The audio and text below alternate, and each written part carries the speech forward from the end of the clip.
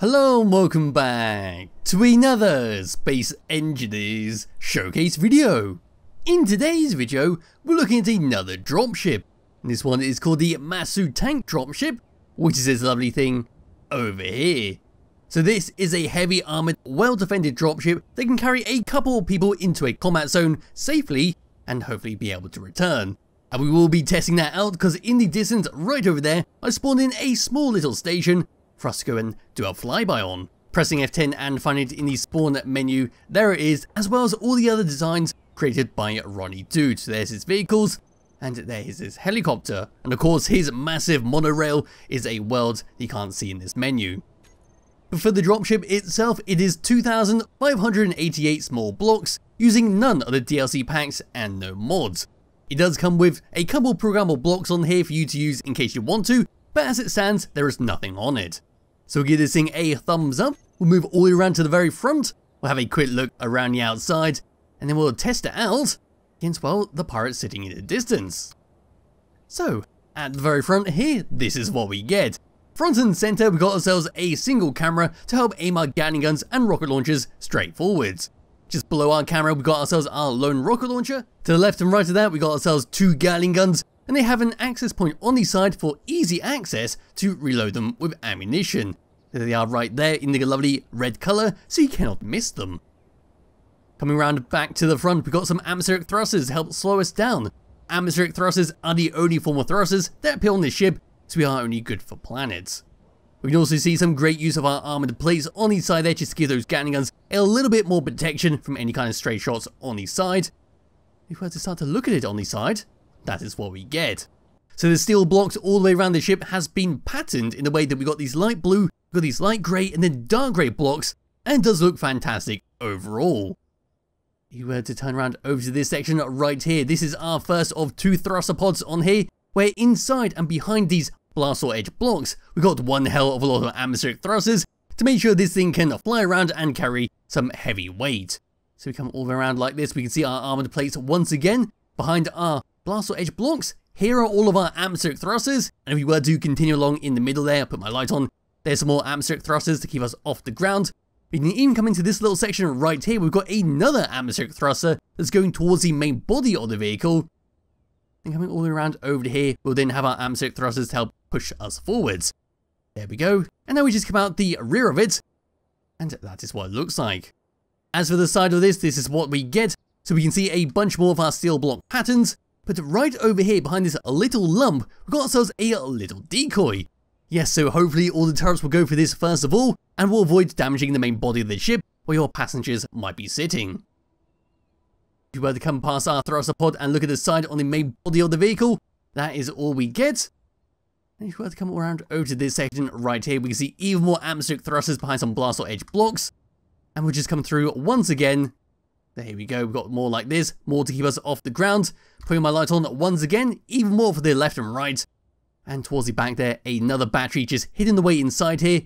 And here are the ones to push us forwards with some more blast door edge blocks on the back.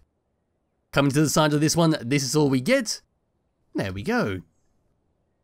Now if we were to move all the way around to the very back of this thing, we can see the thruster pod on the opposite side.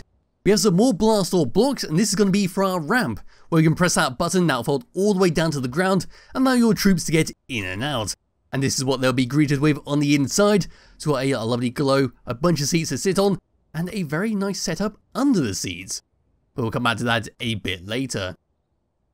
If we were to move all the way up and above and look down, this is all we're getting. We've got a couple parachute hatches just in case you get into an emergency and, well, need to avoid a hard landing. Towards the front, there is a gatling turret. And right over to here, we've got some more fancy blockworks where underneath this section, right here, we got some gyroscopes. There we go.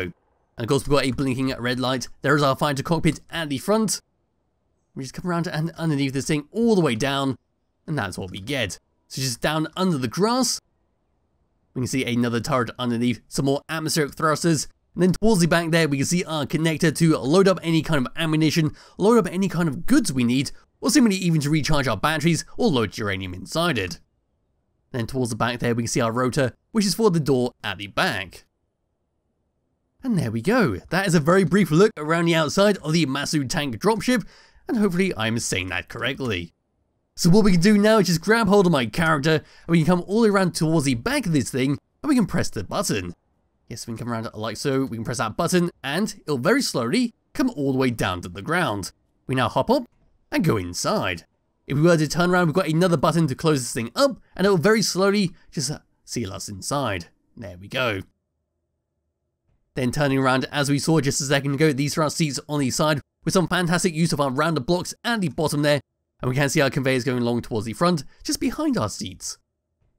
Moving towards the front of the inside here, we've got then a bunch of reactors with easy access points, and over to this section we've got some cargo containers for you to store a few bits and bobs in if you wanted to, and then down to here we can then access these for some more small reactors in case we need that additional power.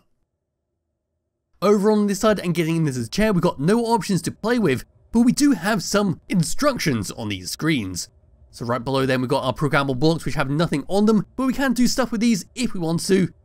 But yes, as for the instructions on top, we simply have to come into here, we'll then find our turrets, there we go, and then we can take control of these and shoot anything we want to, if we want to precisely aim them, without the AI taking over.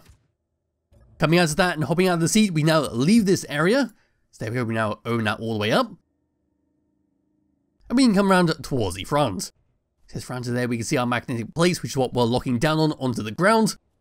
And now we have to come around over to here, activate our jetpack, and into the cockpit we go.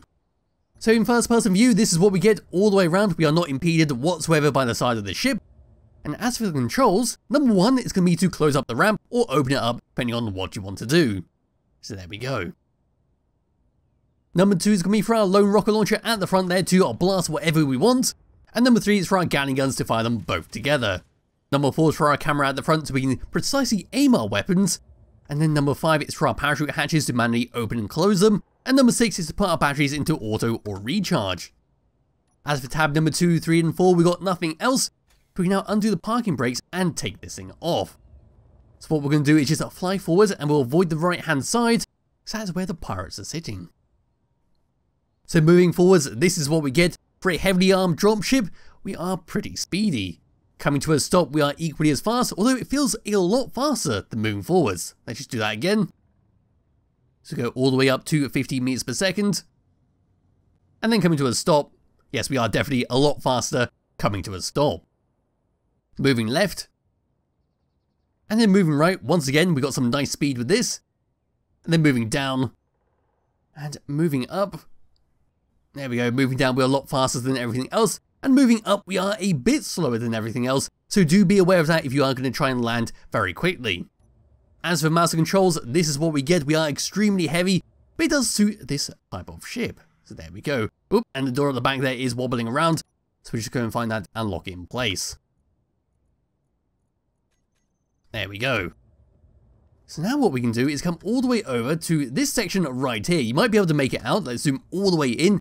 There is the pirate base where it's got a couple of guns on here, and we're going to do a flyby. So we just come out there, we turn off the signals like that, and we'll start to fly all the way over. So hopefully our turrets will be able to deal with their turrets, and hopefully the armored plates will be able to, or even armored blocks, will be able to absorb most of the damage, and hopefully our pretend passengers will be a-okay. So here we go, we're now being shot at. I'm going to turn away so they don't damage the cockpit. It looks like they shredded some of our batteries. We are now maxing out the power. Now we're going to turn our back to them, tilt a little bit backwards. And well, considering how many guns are on that thing, we are doing very well. And they're still having a go. They really want to get rid of those thrusters. I think the decoys on the side are gone. Yes, they are. So now we're just going to fly out of range once again, and we'll see the damage dealt. Alright, and here we go. They're still pummeling me. Come on, I'm out of range now. There we go, that should do. Well, we lost a lot of the thrusters, but it does seem like we are still able to fly this thing around, which is very good. Our passengers might be in a little bit of a problem. As you can see there, we can see all the way through, and we've got a loose conveyor pipe right there. Yes, it did quite a good job against such a well-armed ship. So we can do a proper flyby, and hopefully if you're moving really fast, you won't take as much damage as I was just sitting there.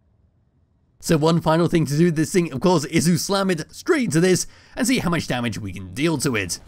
So as per usual, there'll be a link to it in the description below if you do wish to download and play around for yourself. I highly recommend you do. And here we go straight into it. and not much happened. So unfortunately, they took out most of our thrusters, so he just hit the ground and left a nice little hole. And that turret right there, that turret is having a whale of a time. Look at him go. Time of his life. Anyway, thank you all for watching. Bye bye.